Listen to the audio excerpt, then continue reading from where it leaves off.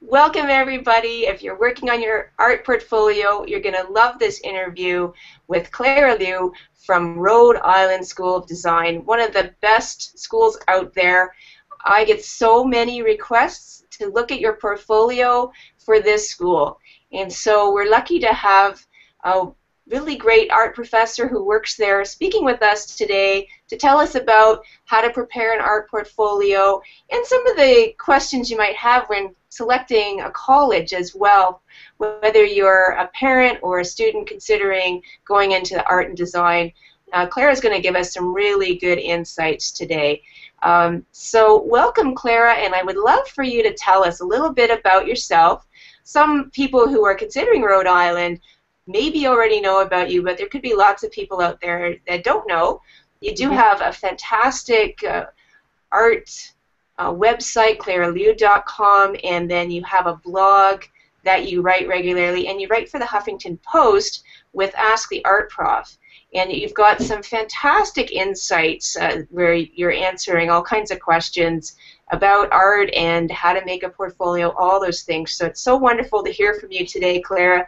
So maybe start by telling us a little bit about yourself, how long you've been working and teaching at Rhode Island, and maybe a little bit about your own education so that the students and their families kind of get a little idea of who you are and where you've been. I actually started at RISD in 1993 when I attended the RISD pre-college program. So I was at RISD the summer of my junior year.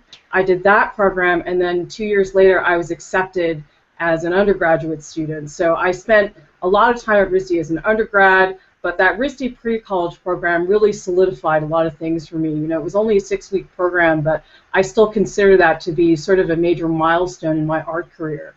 After that, I took 4 years off and tried to work independently as an artist. And then I went back to graduate school at the New York Academy of Art in New York City. And then I got a teaching position at Concord Academy, which is a high school preparatory program. I taught at the School of the Museum of Fine Arts for 4 years. I taught at the Art Institute of Boston. I finally landed back at RISD in 2007, where I've been since then. You seem so passionate about teaching, so much so that you write about it regularly, and your passion really shines through in your answers and how much you love working with students. Could you maybe share with me a little bit about why you chose to go into teaching, not just doing your art? So just kind of curious about that how you bring the passion for the arts into your teaching, or how the teaching comes into your art. Mm-hmm. Well, I think my studio practice and my teaching definitely inform and support each other. In other words, I could never really see a situation where I only had one and I didn't have the other. You know, people say to me all the time, "Oh, wouldn't it be great if you didn't have to teach and, you know, you were independently wealthy, you could just work on your artwork all the time?" And actually, my answer to them is, well, no, actually. I would much rather sustain my teaching practice with my studio practice at the same time, because the two of them are so critical to my identity as an artist. So I find that to be really important. And actually, the funny thing about teaching is I actually ended up in teaching by accident. It wasn't on purpose. When I was a RISD student doing my undergraduate degree, I used to teach at art camps in the summer for elementary school students. So when I got out of RISD, that was really the only sort of work experience that I had at that stage. So I thought, okay, well, I've taught art at the elementary school level, why don't I try to do that as a job? And then I ended up loving it so much that I never really kind of looked back. So it's kind of funny that I never really said, I'm going to be a teacher today. You know, I just sort of ended up doing it and ended up loving it passionately. So it's kind of fun the way things turned out. Yeah, well, I love teaching too. I used to teach at Sheridan College, which is a really good arts college in Canada, in Ontario, and I just loved it so much. I love working with the students, and I love working at that high level where people are so the students are just so dedicated and happy to be there because it's hard to even get into some of these colleges. And so it's really exciting to work with those kinds of students. And today I work with students helping them follow their goals and dreams of going to their dream college. And it's so rewarding, especially working with young people. They're not certain if they can get in and if they're good enough, and they're kind of confused how to put a portfolio together. And then they're just so pleased when they get a little bit of insight on how to do that and develop some of their skills so they can really show their ideas and embark on a new period of their life. And so I absolutely agree with you. I love to still paint and draw and sculpt and design, but I just love working with students. So it's so nice to speak with somebody that isn't teaching just to try to support their art, but it's part of them. And I have found, like you, that I learn from teaching. Oh, absolutely. And I found there was a period of time when I was working at Sheridan and didn't really have as much time to paint as I thought I might. Mm-hmm. And I came back to it some years later, and I was amazed my work had progressed, even though I hadn't been actually painting. It was because of working with those students all the time. You're still creating and processing in your mind, right? And so I found that I became a very strong artist and a strong instructor because of that experience, when I sort of started to bring it more together, where I was painting and teaching at the same time rather than one or the other. So it's kind of cool to hear somebody else saying that. The question I often get, I guess from students mostly, is, you know, where should I study? Mm-hmm. What should I study? And then how do I get into that school? How would you guide a student in selecting a career in the arts that's kind of right for them? Mm-hmm. And do you ever get that kind of question? I mean, normally you're assessing portfolios that are coming in for your program and judging whether they're going to be, you know, an appropriate student for your program and if your program is appropriate for them. But if you could talk to students early on when they're making that selection process, what would you tell them? I think I would tell them to not worry about whether or not they think the subject they choose is going to make money in the future. Because I hear students voicing a lot of concern about, well, if I go into this major, it doesn't make a lot of money, and this one does. And I think it's not okay to assume that a given subject automatically makes money and that one automatically does not make money down the line. Because ultimately, what I find all artists do is that they pave their own paths. And you are sort of the one to decide whether or not you can make it a career or not. And I think I hear students say all the time, oh, well, I want to go into graphic design because I can make money with that later.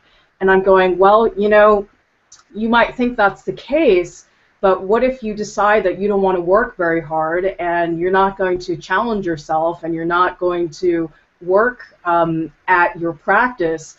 How are you going to make money then? You know, it doesn't matter what you're studying if you're being lazy about your studio practice. You know, and I've also had students say, oh, well, you know, I can't go into painting because that won't make a career for me later. And, you know, I say to them, you know, I know people who do it, so why shouldn't you be one of them, you know? So I think that the assumption that certain subjects are more profitable than others is really inaccurate and very off. So I tell the students, you know, you have to pursue what you're passionate about. You have to pursue what you really believe in, because if you're choosing something just for monetary reasons, then, you know, where's the passion? Right. And, you know, I remember being one of those young students. Mm-hmm. I knew since I was 3 years old that I wanted to paint, and I loved art. And, you know, and I came from a family where we grew up on a farm, and the idea of going into the arts was very foreign to my parents, and they were worried about it. And I think there's probably a false idea that all artists starve.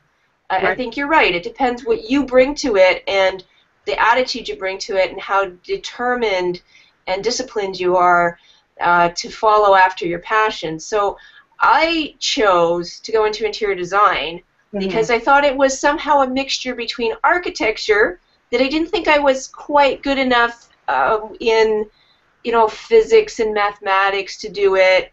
So I chose instead, uh, maybe I should do commercial art. Then I thought, well, no, that would be painful because it's too close to art, but not art. So I decided on interior design because I thought I could do that. And I don't have to do grade 13 because at the time we had grade 13. And so being a young person as 18, I didn't really know. And that's what I chose to do. I did have a good career, and I did excel in it, and I loved it. But I have to tell you, my favorite class was the drawing class. I had this fantastic sort of hippie-type artist who didn't belong in any other way in that interior design department, but she was so passionate, and I learned so much from her. And I remember saying to her, I think it was second semester of my first year, and I said, I don't know if I should be doing this. Like, I want to be an artist. Do you think I could ever be an artist? And she said, yes, if that's what you are in your heart and soul, then you are, and you will do it, and you'll be okay. And I hear from so many people, whether they're in animation or architecture or painting or printmaking or graphics, you have to be passionate and you have to love it. And you know what's interesting? I did have a good career in design, and I'm glad that I did what I did. I got some good skills that certainly have served me well in my life, but I wasn't ultimately happy, and I left a fantastic job in Toronto. My parents thought, you're nuts. I was designing buildings all over the world for Cadillac Fairview, a big developer here in Canada, and I wasn't happy because really I'm a fine artist. So I went back to school to study my fine art degree and studied in Europe, in Italy and Paris, and ultimately I think you need to do that. And there's so many mature students that I help that they're doing something else, they're not happy, they're getting depressed, they're either trying to do something that they feel they can make a living at or that their parents want them to do, and they realize, no, I really got to go for this. And a lot of times those are the students that come to me and say, can you help me because I got to change my life, I need to learn how to draw, and I need to get in.